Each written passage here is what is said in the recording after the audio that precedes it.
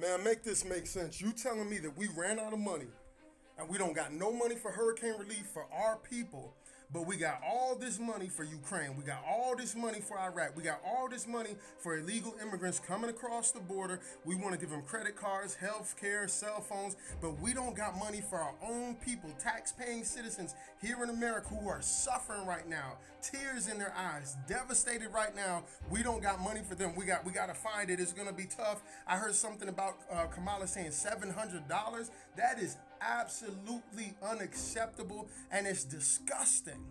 We got money for all these other people. Don't tell me you're doing it out of the kindness of your heart. There's something sinister going on.